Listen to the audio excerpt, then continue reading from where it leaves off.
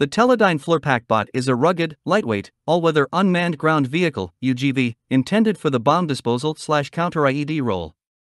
The system has seen acceptance into service with the likes of the United States Marine Corps, USMC, the Italian military, and, more recently, an order placed by the German Army. Beyond its given ordnance disposal role, this unique system can also tackle battlefield reconnaissance and related search and surveillance tasks that go beyond the military sector. This includes HAZMAT control, police SWAT support, and engineering reviews in the civilian sector, such as its inherent versatility. PackBot has already proven itself a viable companion for the modern warfighter, particularly in relatively recent actions with American forces in both the Afghanistan and Iraq theaters of war, and paves the way for a new generation of battlefield robots to come in the near future.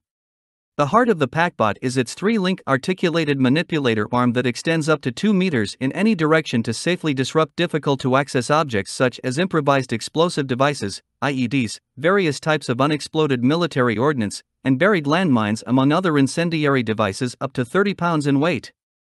A small arm manipulator, SAM, is also offered with a rated 15 pounds weightlifting limit. The gripper hand can rotate 360 degrees and handle objects the size of baseballs, and the user operates the PackBot safely remotely through a 2-hand ergonomic controller, modeled after a game console's gamepad. This controller sports security key encryption to keep out unwanted users. An optional wire spooler located at the rear of the PackBot chassis manages the controlled release of the optional communications fiber cable to ensure tangle-free operation when in the field and operating the unit at range. The operator also has access to the PackBot facilities by way of a laptop-type interface system with integrated keyboard. The chassis is propelled via a track and wheel arrangement fitted to either side of the chassis.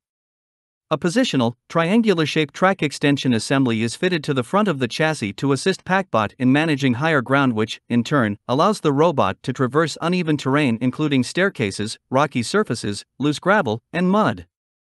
Grade traversal is rated at 60 degrees.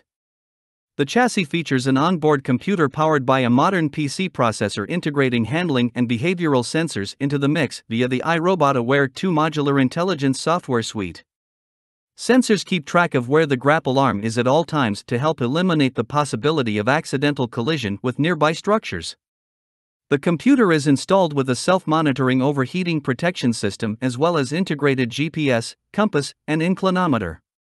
User-assisted vision is handled by a vision and targeting camera that features 312x zoom and laser range finding as well as day/night/low-light vision capability.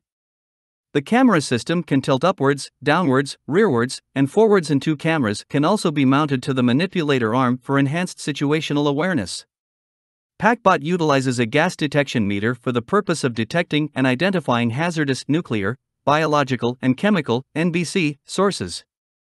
The nimble little unit can reach maximum speeds of up to 5.8 miles per hour on flat, prepared surfaces, sports an overall height of just 7 inches, a width of 16 inches, and a length of 27 inches with all features stowed. As a whole, PackBot weighs in at 24 pounds sans its battery pack.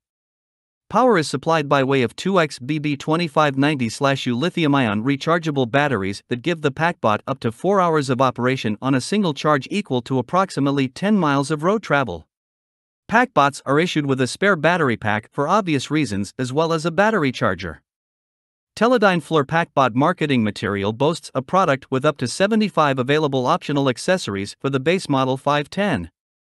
The Model 525 is a more modern, more enhanced offering from Teledyne FLIR, seeing upgrades to camera equipment and broadened mission capabilities.